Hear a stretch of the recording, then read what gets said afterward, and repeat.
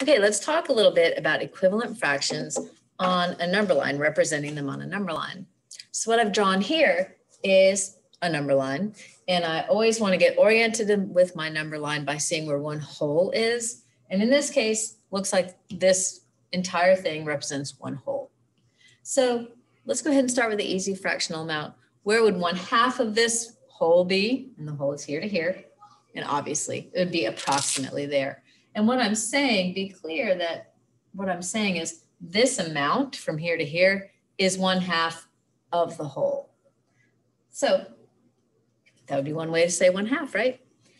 If I took each of the halves and times them by 2, I'm getting 2 pieces instead of 1. And this half is times by 2. I'm getting 2 pieces instead of one big one.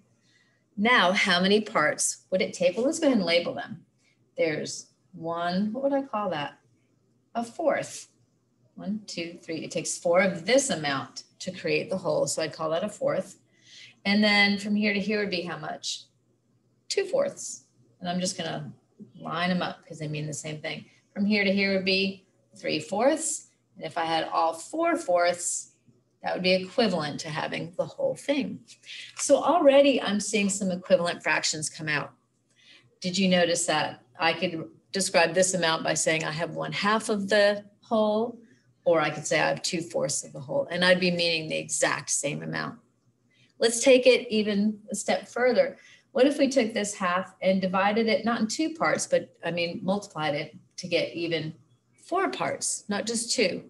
So if I times the half into 4 parts instead of one big one, let's see what happens. So I'd have 1, 2, 3, 4 parts in that half, and then 1, 2, 3, 4 parts in that half. So now I'm saying from here to here, how would I describe that amount? How will I know what the denominator is? Same as always, I ask myself, how many of this amount would it take to create the whole?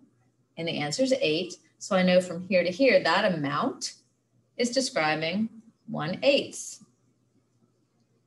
So what would this be then? From here to here, 2/8. And I can just keep going, have it from here all the way to there. That's representing 3/8 of the whole. How about here to here?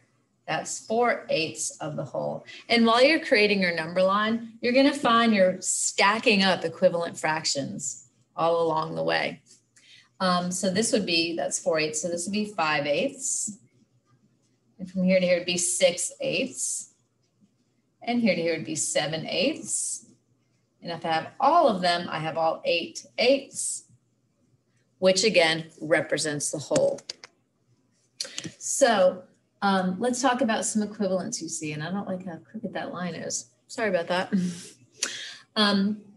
I see several ways to represent 1/4. I see several different fractional amounts that represent 1/2, 1/2, 2/4, 4/8. I see several fractional amounts that represent 3/4. And I see several fractional amounts that represent 1 whole. Different fractions representing the exact same amount using a number line.